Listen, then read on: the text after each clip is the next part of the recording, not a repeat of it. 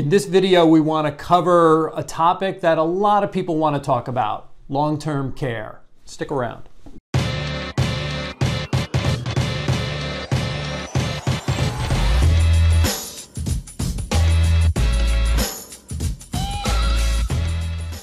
Welcome to the Mullooly Asset Show. I'm your host, Tom Mullooly. Today we want to talk about a topic that a lot of people would like to talk about, but they kind of feel weird bringing it up. Long-term care. What happens when I get old? It's not going to be like that Beatles song when I'm 64. So being in a long-term care facility costs a lot of money. And there are long-term care insurance policies that are out there. Fewer and fewer insurance companies are writing these kind of policies because they know that it is basically a bottomless pit and they don't generate enough premiums for them to cover the costs. So we used to have lots of companies that would write these long-term care policies 30 years ago. We're down to just a couple here in New Jersey.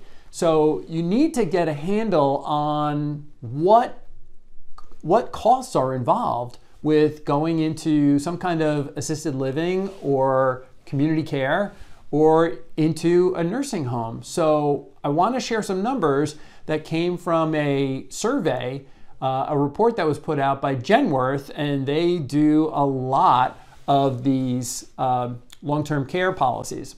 So in our zip code here in Wall Township, New Jersey, I'm going to share with you some numbers. If you're going to go into a nursing home in this area, a semi-private room, the average cost right now is $11,600 a month.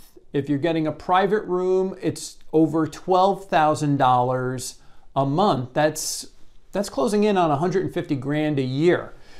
If you are going to go into an assisted living facility, the average in this part of New Jersey is $8,150 a month. Again, that's 100 grand a year.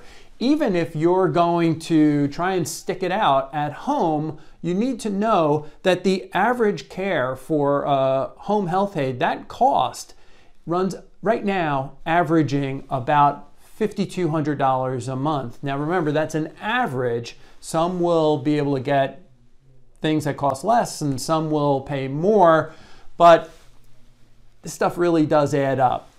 $5,200 a month by itself doesn't seem all that bad until you start to realize that the average stay in a nursing home is around 2 years. Start doing the math. If you are in, say you've got a home health care person coming in a couple of times a week to help you out, $5,200 a month times 24 months, we're talking about $120,000.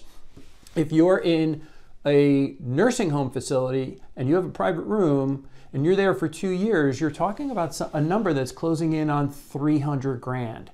So we really do need to plan this out.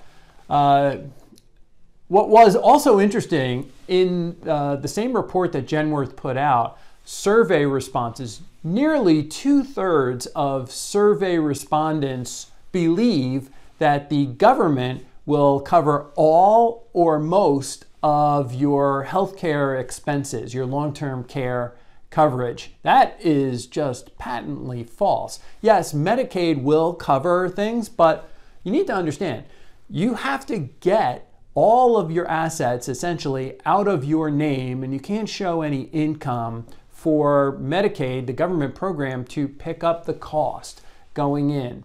So there's a lot of planning, there's a lot of savings, there's a lot of things that you need to prepare for when we're talking about long-term care.